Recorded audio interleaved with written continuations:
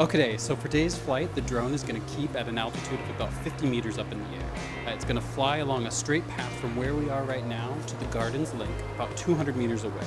And it's going to turn around and it's going to fly back here. So the technology behind this is called teleoperated flight, or TOF.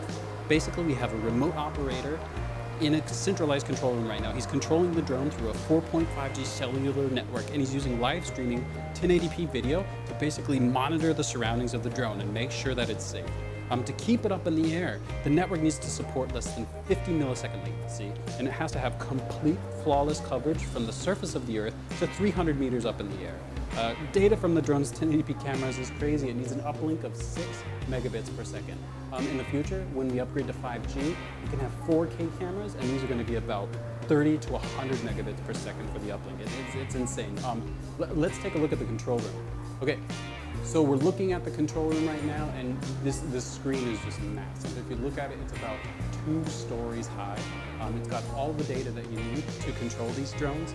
It has the pitch, it has the roll, it has how much battery the drone has left, how far it's flown from the source. Okay, it looks like it's coming back now.